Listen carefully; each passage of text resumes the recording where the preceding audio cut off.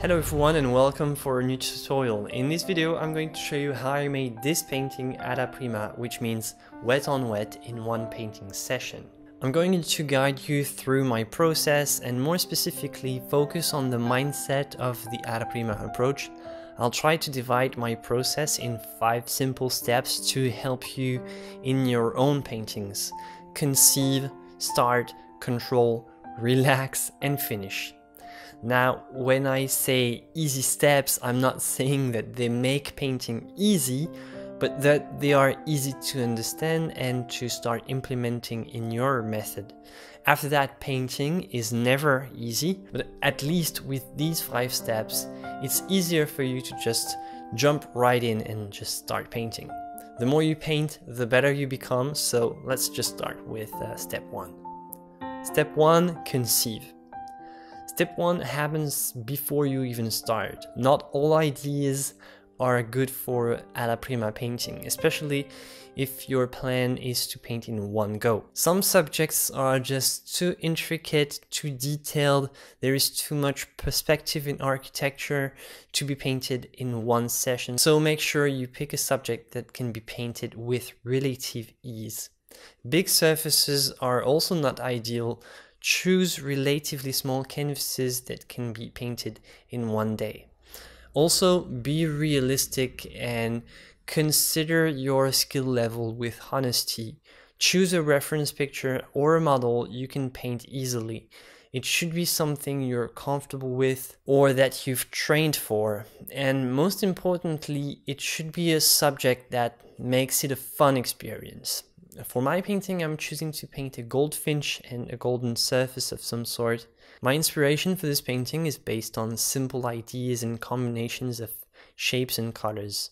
I want a bird, a small diagonal branch of some sort, and a very geometric circle, reflective like a golden plate, slightly off-center. Again, if you want to learn more about composition, I made a video recently about this, so make sure to check it out as well.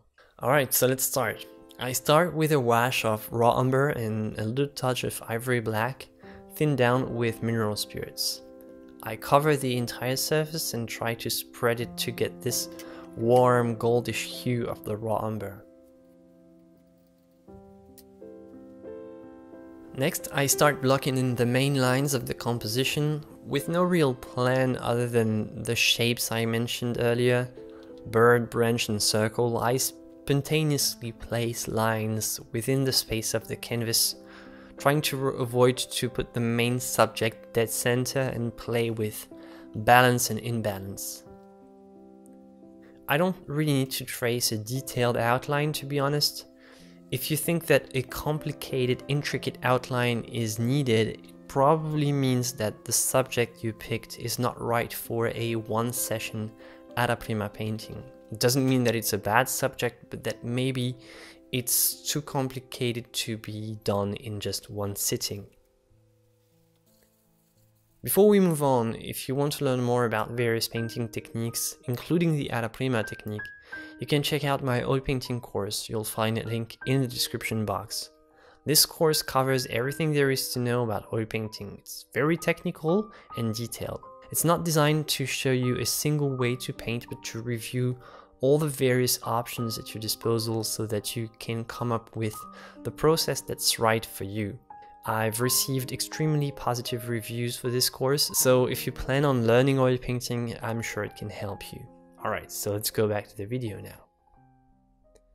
Step 2, start. Now it's time to start the actual painting. I recommend a fairly simple palette. For this one, I use titanium white, yellow ochre, transparent iron oxide, burnt umber, ultramarine blue, and cadmium red, I think. And that's it. As far as mediums go, it's very simple as well.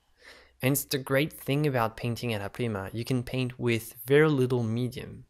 In my case, I'm only using a medium made out of 2/3 odorless mineral spirit and 1/3 linseed sand oil. However, since it's only one layer wet on wet, any medium will work and there is no need to worry about the fat over lean rule. If you want to avoid using solvents in your studio, this is also the approach that I recommend. You can use only a few drops of linseed oil and no solvent at all. That's pretty cool. If you have paint with decent fluidity straight out of the tube, you might not even need to add any oil or a medium. In this case, the medium is simply here to bring a better consistency and more enjoyable fluidity so that the brush slides nicely on the surface. I start with colors as I see them and I jump right in. The mindset of the Alla Prima approach is to just start. No complicated layering process, no underpainting, just patches of colors next to each other. Kind of a mess at first that slowly starts to make more and more sense as the painting progresses. My suggestion, if you want to try painting with this approach, is to spend more time preparing your colors carefully on your palette than actually touching the canvas with your brush. You do most of the work with your palette knife, organizing your colors in advance and making sure that when you'll be in the zone, focus on your painting. You won't have to stop your concentration to go back to mixing. So in my case, for example, I had a small stack of red and dark red prepared for the face, a small touch of yellow for the feather on the wing. Most of the shades of beige and brown were pre-mixed with 3 gradations, highlight, midtones and shadows. And finally, I had some black prepared. And when I say prepared, I mean that the color is ready with the right fluidity, and I used the medium that I needed to use before and made sure that the paint can be used without thinking about it. And this saves me the trouble of going back to the palette for some tedious mixing and preparation in the middle of my painting session. It takes more time in the beginning, but it saves time along the way. And more importantly, this careful palette preparation lets me focus on brushwork and handling the paint. Step 3, control. Now, talking about handling, the most difficult part is now controlling the paint. This is what painting is all about: finding the right brush for the right stroke, understanding how paint behaves and making it do whatever we want it to do. I think it's fair to say that it's not easy. It can be frustrating, it can get messy, but it's also very fun and rewarding. The fluidity of the paint makes everything messy by definition. So right now, in the middle of the project, the mindset is to control everything. Control the fluidity, control the color, control the shape, and control the brush strokes. The most important thing you can learn for painting is to control the quantity of pigment on your brush and how to control the softness of your touch.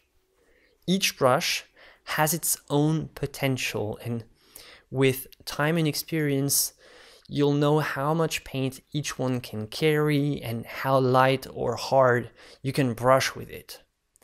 How do you know which brush to choose? Every time, the painting must have the priority in your decision. Your painting don't have to adjust to your brush. You need to change brushes every time to adjust to the thing you need to paint. But there are a couple of questions that you can ask yourself to make sure that you pick the right brush. Size. What is the size of the thing I need to paint? How big is the area I need to cover with paint? Shape. What is the function of the brushstroke? Is it supposed to trace, blend, flatten, create an impasto, or is it supposed to spread previously applied paint? And bristle. Finally, ask yourself if you need softness or hardness, and pick the appropriate type of bristle. There is no need to drown the entire brush in the paint. If you need a heavy load of paint, just scoop your color with the tip of your brush, just like if it was a spoon. And if you need a smaller quantity of pigment, simply dip the tip of the brush. It's also important to know how many strokes you can lay down before running out of fresh usable paint. Be careful that just because there is still some color left in your brush, it doesn't mean that it's still good to use. After a certain number of strokes, the paint contains less and less oil, therefore less and less usable paint. So if you keep stroking with the same brush without going back to the palette, some old paint and some old colors that have been painted before can come back up and tarnish your color. The classical rule in Alla Prima painting is to touch the canvas as little as possible and to go back to the palette as often as possible. When you rub the brush too much on the canvas, colors lose too much of their vitality. Generally speaking, if you paint with the direct approach or Alla Prima, you only have one layer of paint to make the colors look as good as possible. The bristles should press lightly to the canvas to avoid digging into the previous layer of fresh paint. And it's generally good to use the pressure of your hand over the brush with a swift yet assertive brushstroke. Step 4 is relax. Once you reach a satisfying level of accuracy and control, when you feel that you are the one telling the paint what to do and not the opposite, it's time to relax a little bit. You can't have a controlling mindset for the entire duration of the project, and at some point you have to step back and realize that if things are moving along well, eventually they will indicate you what to do next so you can relax. There is a tough balance to find between being a control freak and being overwhelmed by the paint, and this stage is where you decide where to place the cursor. At what point are you willing to let go and loosen up? Given the amount of time that you have to finish this painting in one go, you have to loosen up at some point. That's the beauty of painting Alla Prima. Now, everything should be under control, at least regarding the main shapes and proportions, so it's time to be creative with looser brushstrokes and to start having fun with textures, thickness, and more vivid color touches. It's also a good moment to relax about color choices and composition. Not happy with the background? Just scratch it off and change it. What's stopping you? This is what I did in this painting, for example. Want to leave an entire part untouched? That's perfectly fine, especially for an Alla Prima painting, which is supposed to be quick anyway. Is there some detail that you haven't painted yet? How about you first step back and observe if it really makes a difference from a distance? Maybe you can avoid painting details and be efficient with a simple brushstroke. Details take time, they are all about control, but you can suggest them with a couple of well-placed, loose brushstrokes. Simplicity. Suggesting things rather than detailing them, this is a big part of the Alla Prima painting approach. If a secondary part is not as important for your composition, it's okay to leave it unfinished. In my case, this is what I did for the branch and the outer edges of the canvas. I wanted a very simple composition with clear focus on the two main elements, the bird and the golden surface, and that's it. I can now relax and leave the rest completely untouched because it's not relevant in this case. The branch is just here for the geometry, so as long as I have this line and this dynamism crossing the picture, I don't need to make it detailed and carefully painted. Step 5, finish. Alright, so now it's time to decide when you want to stop. In the spirit of the Alla Prima approach, technically, you should not have a second go. It should be finished at the end of the painting session, or at least before the paint has time to dry, as everything is supposed to be done wet on wet. However, I think that this shouldn't be a strict rule, and I think that it's important to relax about this aspect as well. Alla Prima is supposed to be fun and intuitive, And if you stress yourself to finish before the timer runs out, you don't necessarily have a lot of fun. It can be a nice challenge though, but it can be also a restrictive rule that nobody except yourself really cares about. Just paint whenever you want in as many sessions you want. Don't restrict yourself. For this painting, for example, I was lucky enough to have enough time to finish everything I had planned in one session. However, if that had not been the case, I wouldn't have hesitated to put this painting aside and take it back the next day to finish it. I'm not a purist regarding the Alla Prima method. The idea of doing everything in one go is interesting for its spontaneity, but above all, I think in a pragmatic way.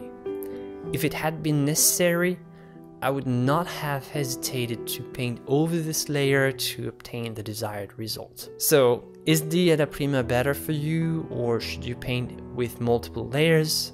How can you know what approach is best for you? I think it's largely related to your intentions as an artist. Just use the techniques you feel comfortable with. You don't need to force yourself to paint a certain way. Don't think that whatever works for someone else is going to work for you. At the end of the day, some techniques are going to feel more natural. Those are the techniques that you should include to create your unique painting process. Don't force yourself to paint like someone else. Your way of painting is linked to your personality. If you're organized and conscientious, you're probably going to be more inclined to paint indirectly with multiple layers and do a lot of preparation. But if you're a very spontaneous and fanciful person, painting Alla Prima will probably feel much better. If you know who you are, you will know how to paint. That being said, it's also important to expand the range of your possibilities, so don't stay in your comfort zone all the time. Try to refresh your approach. Look for new ways to paint and always experiment. Even if it doesn't change your approach entirely, it can give you new ideas and it can help you be more creative. That's going to be it for this video. If you liked it, remember to leave a thumbs up and subscribe to support the channel. Again, a huge thank you to all my Patreon members. This video wouldn't be possible without you. If you want to join the community, you'll find a link in the description below. You'll also find a link to both my courses, my oil painting course and my color course. Alright, that's it for today. As always, my friends, joy and inspiration. Bye.